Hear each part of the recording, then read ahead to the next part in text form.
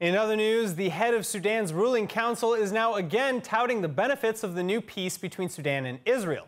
The government leader telling national media on Monday that, in fact, they are the biggest winners in this deal. Nittany Manson reports. تعرض لابتزاز اطلاقا. نحن نريد ان نتحصل منافع، احنا تشاورنا في هذا الامر وخدينا المصلحه حقتنا وين؟ انه هل هذا الامر فيه فائده لنا ولا ما فيه؟ وجدنا ان هنالك فوائد، نحن دي فرصه انه نكسبها، نحن قد نكون نحن الكسبنا اكثر من الاطراف الاخرى، لانه نحن بنفتكر انه هم محتاجين لنا في هذا الزمن، نحن ماذا نستفيد من حوجتهم لنا الان.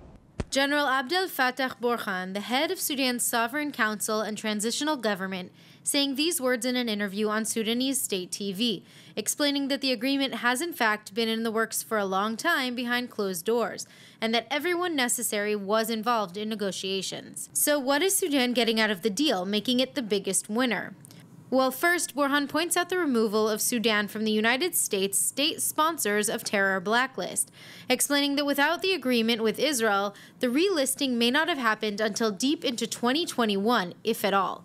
Additionally, Burhan says the deal is necessary to end Sudan's isolation, bringing the nation back into the global system where it can benefit economically and technologically from the whole world. And this, as Burhan insists on relabeling the agreement as a whole as a reconciliation and not a normalization. نحن لما نتحدث عن رفع العقوبات عن السودان لا نستطيع أن نتحدث بمعزل عن التطبيع مع إسرائيل.